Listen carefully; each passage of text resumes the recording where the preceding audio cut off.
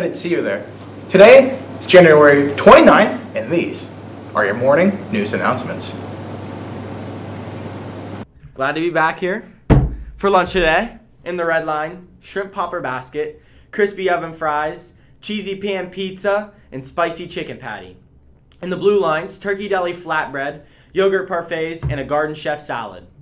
The Youth is selling candygrams February 1st through the 8th during lunch. They are $1 each.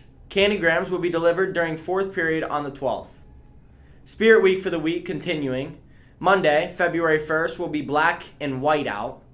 And Tuesday, February 2nd will be Red Carpet Day. Dress your best. Attention all Catholic students. There will be an informational meeting today, the 29th, 5th period in H216.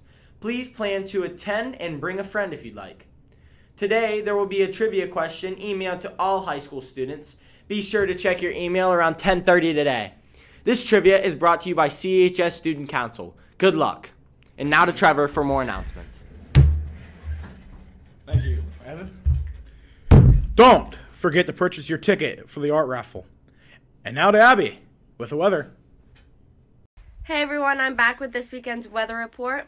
On Saturday, it'll be a high of 34 degrees with a little bit of sunshine, but a low of 28. And on Sunday, it'll be a high of 34 degrees with a 70% chance of snow. Now back to the studio.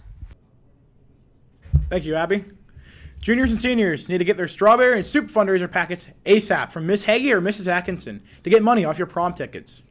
Good luck to the boys basketball team as they take on Canton South tonight. Come on out and support the girls cheer competition team as they record their regional show this Sunday, January 31st at 2 p.m. at the old high school gym. And we close today's announcement once more with a friendly mask reminder.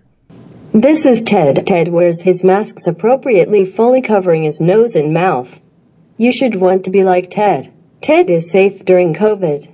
Ted will not get a detention for wearing his mask in the wrong way.